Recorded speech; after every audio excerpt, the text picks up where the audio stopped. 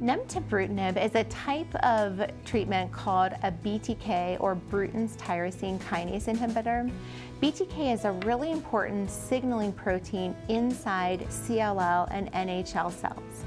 It's actually been a target for these cancers for a number of years, starting from work that was originally done here at the James Cancer Hospital, where we studied drugs like ibrutinib, acalabrutinib, and zanubrutinib, which are all now available for use in these diseases.